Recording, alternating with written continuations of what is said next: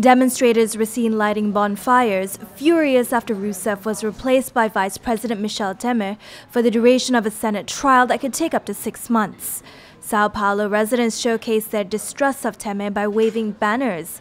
In his first address on Thursday, the interim leader said his priority would be reviving the economy. Eu conservo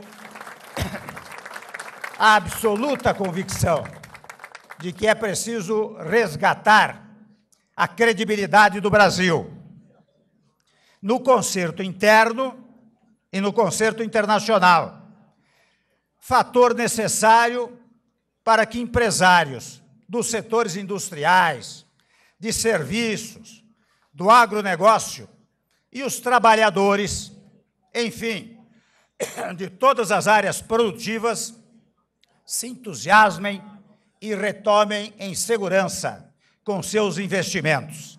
A constitutional scholar who spent decades in Congress, Temer had a bitter falling out with Rousseff last year. He now faces the daunting task of hauling the world's number 9 economy out of recession and cutting bloated public spending.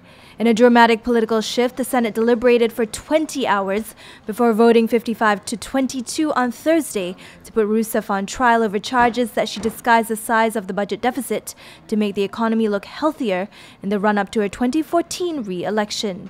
Rousseff has since vowed to fight her impeachment.